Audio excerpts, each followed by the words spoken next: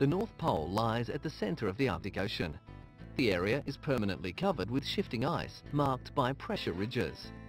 This ice pack is between 3 and 4 meters thick, with ridges that can rise to 20 meters in height. The constant movement sometimes exposes open water. Around the fringe of the permanent ice is much thinner seasonal ice that melts every summer.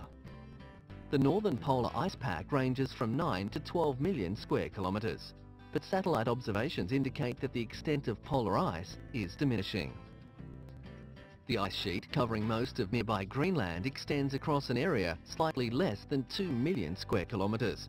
But because the ice here can be as much as 2 kilometers thick, there is more fresh water locked away in this region. It's here that researchers have been focusing attention on the increasing rate of ice loss.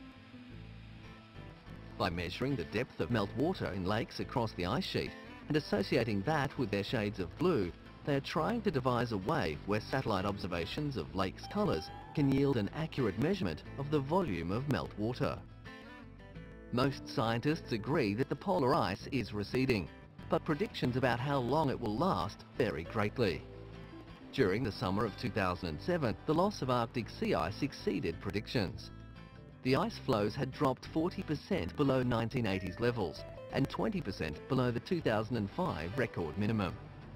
Since 1993, an increase in the number of glacial earthquakes across the northwest of Greenland has led researchers to believe that extra meltwater is causing the flow rates of the glaciers to accelerate.